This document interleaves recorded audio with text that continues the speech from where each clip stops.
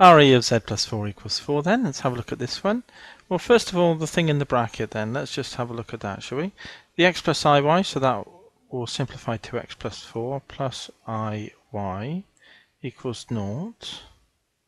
So here we have this condition. In other words, the x plus 4 equals 0. And so x will equal minus 4. So we can just draw a vertical line then at minus 4. So let's do that here.